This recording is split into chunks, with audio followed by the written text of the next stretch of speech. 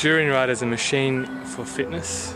I've just experienced that myself running up to Mount Lofty with him. Absolutely canes it, and here's an interview I did with him. Hope you like it.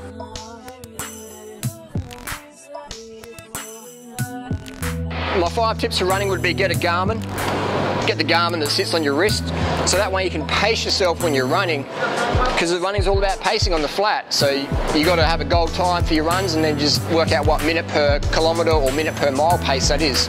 So get a Garmin. Have good shoes. These are my cycling shoes, but get some good shoes with good cushioning. You want to have good cushioning. If you don't have cushioning, you're going to get stress fractures pretty quick. I've seen it all the time, especially in the barefoot world. People get into it, and that's cool. Use barefoot shoes to learn form, but use cushion shoes to actually run fast in.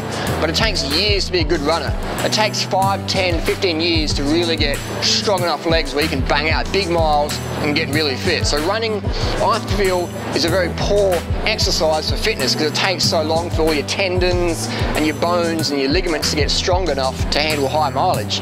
All my good runner friends have been training at least 10 years, minimum 10 years. So I'd recommend cycling as a tip to get your cardio up and cross-train with running. Another tip would be wear shorts as short as possible, because if your shorts going over your knee, it's going to affect your stride. Wear a light shirt, don't have too much heaviness on your top. Relax your shoulders, avoid doing the tense like that. A lot of people get the tense, you just relax your shoulders. Your hands want to be light, like you got butterflies in there. Low, you don't want to have them up here, you don't want to be boxing. Just stay low like this.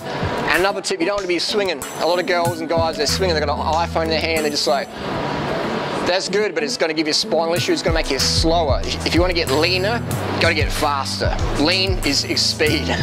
So speed equals lean. So you want to have good posture. Your shoulders, you've got 2 parrots on your shoulder, and they're going to peck you in the ear if you rotate too much. So none of this stuff.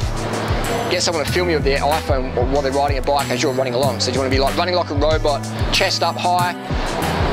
That's the main tips. And foot strike is not on your toes, not on your heels, more your midfoot. Not here, not there, more here. Get someone to film you.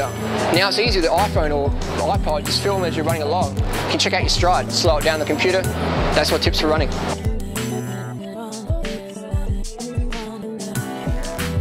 Get a good helmet. Get a good helmet that feels comfortable to wear, and wear that helmet. Get a Garmin and get on Strava. That's the second tip. Get a power meter. I recommend the Stages cycling power meter. It's the lightest, cheapest power meter in the market. Works fantastic. Pairs with your Garmin. Shows you how much force you put into the pedal so you can pace yourself better. So helmet, Garmin, power meter. Get a drink bottle. I found this drink bottle on the side of the road. It's a Camelback Podium. It's BPA free. Always want to keep your mouth moist, because if you're a cyclist and you let your mouth dry out, it can cause dental erosion, because your saliva protects your teeth, and if your saliva drops down, your teeth can get bunged up. So that'd be the 4th tip. 5th tip would be get compact cranks if you want to get better as a climber. Compact cranks, what does that mean? It means the chain rings are smaller so you can spin better, so you can generate more power.